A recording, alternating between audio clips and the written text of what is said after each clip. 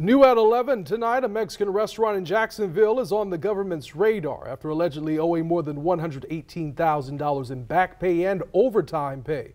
According to the Department of Labor, E&E Casada Food Services, which runs Rosy's Mexican restaurant, that's off of Old St. Augustine Road in 295, failed to pay its servers any wages, allegedly forcing them to rely solely on tips to make ends meet.